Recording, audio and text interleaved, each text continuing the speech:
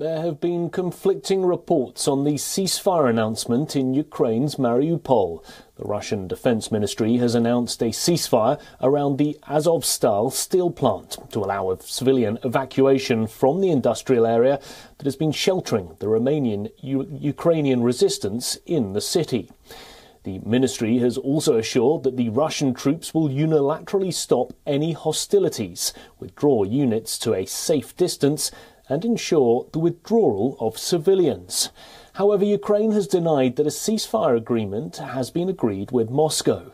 Ukraine's Deputy Prime Minister Irina Vereshchuk has said that there are no agreements on humanitarian corridors from Azovstal today, stating that Russia had not agreed to its request for a humanitarian corridor for wounded soldiers and civilians trapped in the steel plant in the besieged port city of Mariupol.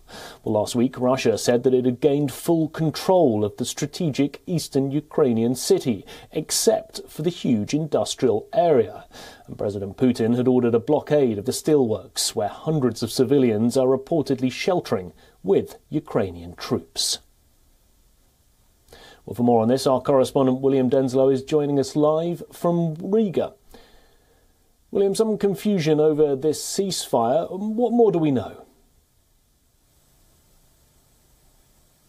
Well, Nick, of course, this comes just days after Russian President Vladimir Putin essentially said that the blockade around this area in Mariupol would be so strict that not even a fly could enter.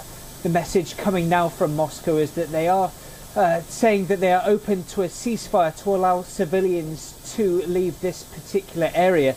The message from the Russian Defense Ministry is that the only thing that is stopping them is what they say are those representatives from Ukraine using civilians as, quote, human shields. Russia says there's no prohibiting factors as far as they're concerned to prevent civilians from leaving that area.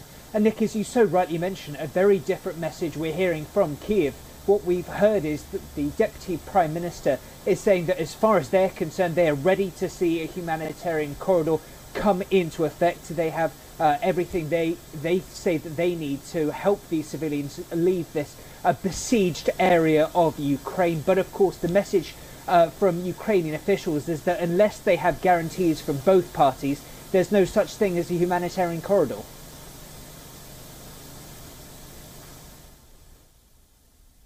Thank you, Will. That was William Denslow joining us live from Riga.